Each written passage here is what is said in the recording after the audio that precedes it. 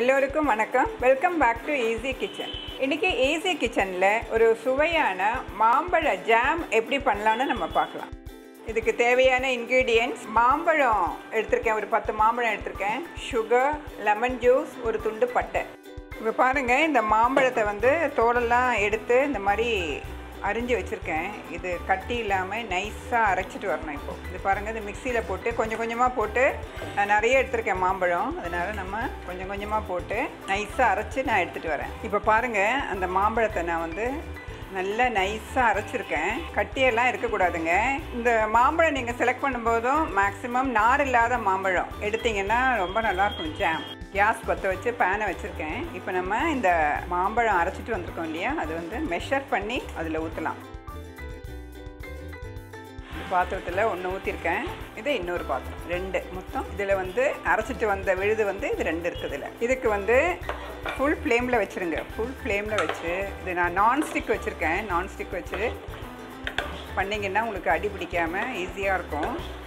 இல்லை நீங்கள் நார்மல் பாத்திரத்தில் பண்ணுறதா இருந்தால் பேஸ் நல்ல திக்கான பாத்திரம், குக்கர் பேஸெல்லாம் இருக்குது பாருங்கள், அதில் பண்ணிங்கன்னா கொஞ்சம் ஈஸியாக இருக்கும் உங்களுக்கு. இது நல்லா சுண்டணும், தண்ணியே ஊற்றக்கூடாதுங்க, கொஞ்சம் கூட தண்ணியே விடக்கூடாது. இதில் பாருங்கள், ஒரு 5 மினிட்ஸ் ஆகிடுச்சு.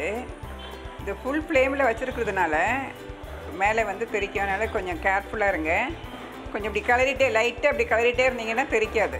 இப்போ நம்ம இந்த பட்டை இருக்குது பாருங்கள், இந்த பட்டையை அப்படியே போட்டுருங்க. இந்த பட்டை எதுக்காக போடுறோன்னா நல்ல அரோமா கிடைக்கிறதுக்காக, நல்ல வாசனையாக இருக்கும். இப்போ நம்ம இதில் சர்க்கரையை போடலாம். கேஸை ஸ்லோ பண்ணிடுங்க. ஸ்லோ பண்ணிவிட்டு இப்போ நம்ம சர்க்கரையை போடலாம். இது பாருங்கள், அதே பாத்திரத்தில் 2 கப்பு சுகர் பாருங்கள், லைட்டாக இந்த மாதிரி கலரிட்டே இருங்க, இல்லைன்னா அடி பிடிக்கும். நான் நான்ஸ்டிக் வச்சுருக்கேன். நீங்கள் நார்மல் பாத்திரம்னா கண்டிப்பாக இது கலரிட்டே இருக்கணும், இல்லைன்னா அடியில் அடி பிடிச்சிடும். வீட்டிலேயே நம்ம ஜாம் பண்ணி கொடுத்தா பிள்ளைங்களுக்குலாம் ரொம்ப சந்தோஷமாக இருக்கும். இது எல்லா ஃப்ரூட்ஸ்லேயும் பண்ணலாங்க இந்த மாதிரி ஜாமு. இது பாருங்கள், இதுதான் கரெக்ட் கன்சிஸ்டன்சி.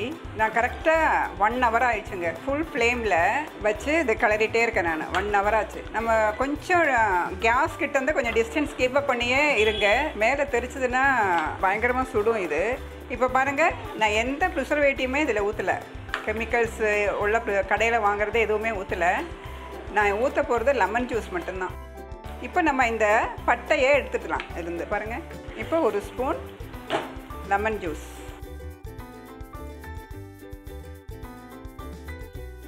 இது எதுக்கு லெமன் ஜூஸ் ஊற்றுறோம்னா, நமக்கு எந்த கன்சிஸ்டன்சி வேணுமோ அதே அப்படியே இருக்கும் இந்த லெமன் ஜூஸ் ஊற்றினா. லெமன் ஜூஸ் ஊற்றாமல் இருந்தீங்கன்னா அது ஆறுன உடனே பயங்கரமாக கட்டி ஆகிடும். ஜாமை நம்ம எடுக்கவே முடியாது. ஹீட் பண்ணால் கூட இப்படியே இருக்கும். ஆறுனா கொஞ்சம் திக்காகும், அவ்வளோதான். நம்ம ஜாம் எல்லாம் கடையில் வாங்குகிற ஜாமெல்லாம் எடுப்போம் இல்லையா, அந்த லெவலுக்கு வரும். இது ரொம்ப ஹெல்த்தியான ஜாம்ங்க. கடையில் வாங்குறது என்னென்ன ப்ரிசர்வேட்டிவ்ஸ் போடுறாங்கன்னு தெரியாது நமக்கு. கலர் போடுவாங்க, நம்ம எதுவுமே யூஸ் பண்ணல. வீட்டில் இருக்கிற எல்லாருக்குமே, குழந்தைங்களுக்கு, பெரியவங்களுக்கு எல்லாருக்கும் கொடுக்கலாம். நீங்கள் இது பண்ணி வச்சிட்டோம்னா ஒரு 1 மந்த்து கைப்படாமல் வச்சிட்டோம்னா அப்படியே இருக்கும். நல்லா ஆறணும். நல்லா ஆற விட்டு கிளாஸ் பாட்டில், பிளாஸ்டிக்லலாம் வைக்காதீங்க, கிளாஸ் பாட்டிலில் போட்டு மூடி ஃப்ரிட்ஜில் வச்சுருங்க. அப்பப்போ யூஸ் பண்ணுறது தனியாக வச்சுருங்க. பாருங்கள், அந்த லெமன் ஜூஸ் ஊற்றிட்டு ஒரு 5 மினிட்ஸ் ஆகிடுச்சு. இந்த கன்சிஸ்டன்சி பாருங்கள், கரெக்டாக இருக்குது. இது நல்லா ஆற விடணுங்க. நல்லா ஆற விட்டிங்கன்னா அந்த ஜாமோட இன்னும் கொஞ்சம் திக்காகிடும். உங்களுக்கு அதுக்கப்புறம் ஹார்ட் ஆகாது. எவ்வளோ நாள் வேணாலும் நீங்கள் ஃப்ரிட்ஜில் வச்சு நம்ம யூஸ் பண்ணலாங்க. நேச்சுரலான ஒரு சூப்பர் ஜாம் ரெடி. பிள்ளைங்களுக்கெல்லாம் அவ்வளோ ஹாப்பியாக இருக்கும். இந்த மாதிரி வீட்டிலையே நீங்கள் பண்ணி கொடுத்தீங்கன்னா ரொம்ப டேஸ்டியாக ஹெல்த்தியாக இருக்கும். இது இப்போ நம்ம கேஸை ஆஃப் பண்ணிடலாம். ஆஃப் பண்ணிவிட்டு நல்லா ஆற விடணும். பாருங்கள், சுவையான மேங்கோ ஜாம் ரெடி. நீங்களும் இதே மாதிரி பண்ணி பார்த்து டேஸ்ட் பண்ணிவிட்டு உங்கள் ஃபீட்பேக் கொடுங்க, கமெண்ட் பண்ணுங்கள், சப்ஸ்கிரைப் பண்ணுங்கள்.